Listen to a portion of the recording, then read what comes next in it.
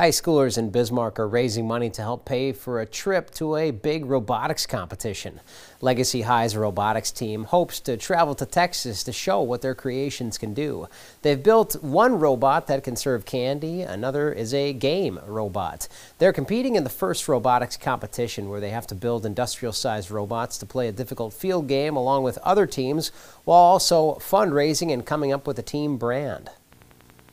It's at an event center in Houston. It's a huge place. 200 teams in the world get to go to this event, most of them being from within the United States, and we're looking to go again. One big part of Worlds is having a robot that actually works, and you have to win state before you can do that. The Legacy High team's fundraiser is happening on November 4th at the high school.